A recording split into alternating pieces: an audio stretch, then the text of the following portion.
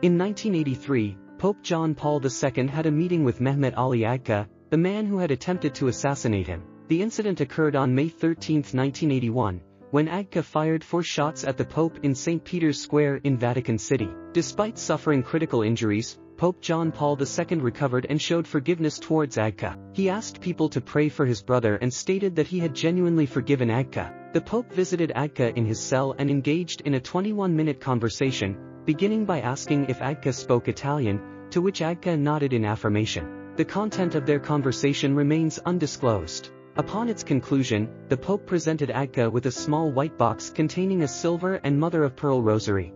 In 2000, the Pope requested a pardon for Agca from President Carlo Azeglio Ciampi, which was granted. Agca, while serving his prison sentence in 2007, converted to Christianity.